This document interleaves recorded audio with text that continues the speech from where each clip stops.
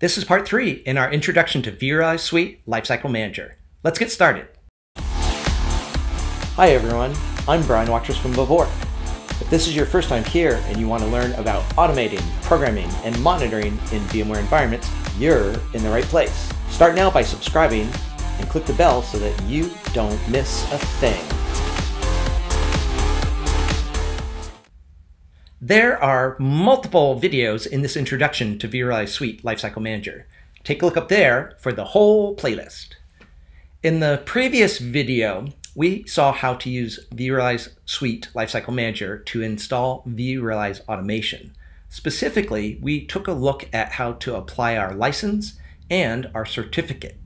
In this video, we're going to continue the installation and we're going to see specifically how to use vRealize Suite Lifecycle Manager to configure vRealize automation within our vSphere infrastructure and the network. Let's pick up where we left off in the labs.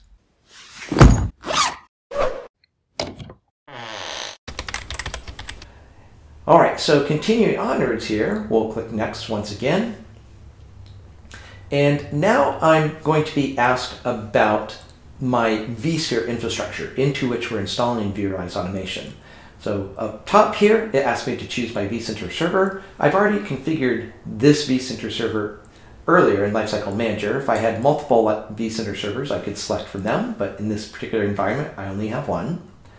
I get to pick which cluster I want to install vRealize automation into. So for instance, perhaps if I had a management cluster, this would be the point at which I would say I want to install VRA into the management cluster.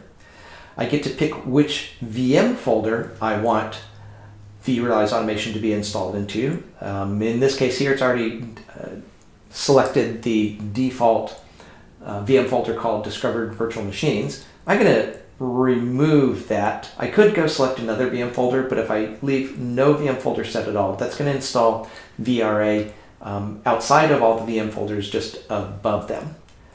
If I had a resource pool set up, I could select it here.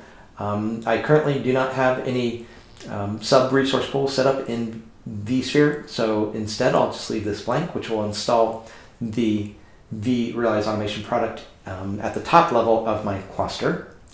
I can pick which network to plug vRealize automation into. Again, I have multiple choices here, but I'm going to choose to plug VRA into my management network. I get to pick which data store I want VRA installed into. I'll choose the first. I get to choose whether to have the virtual machine, the VRA virtual appliance deployed using a thick provisioned virtual disk or thin provisioned virtual disk. I'm in a small environment here, so I'm going to choose thin provision to save on disk space.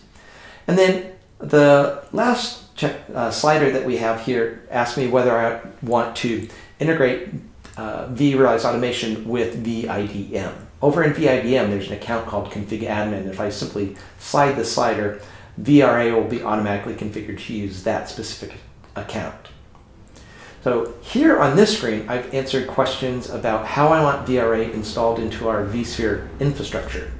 As I continue onwards, by clicking Next, I'm taken to a screen where I'm going to provide information about the network infrastructure. So for VRA to function properly, it's going to need to know what the default gateway is for the network that we're plugging it into. It needs to know the net mask, needs to know its domain name, needs to know the default domain name search path. In both cases here, we're going to say vclass.local. And then under DNS servers, I can add one or more DNS servers that the VRA appliance will use for doing name lookups. And if I scroll down a bit further, as you can see, I can configure here through Lifecycle Manager how I want VRA to perform time synchronization. Now in this case here, I'm going to use an NTP server, and that will be the one and only NTP server in this particular demo. If you had multiple NTP servers in your environment, you could select them individually. Alternatively, instead of using NTP, you could use the time synchronization with the host that the VRA appliance is running on. But in our example here, we're going to use an actual NTP server. Let's continue onwards. Click Next. And as you can see here,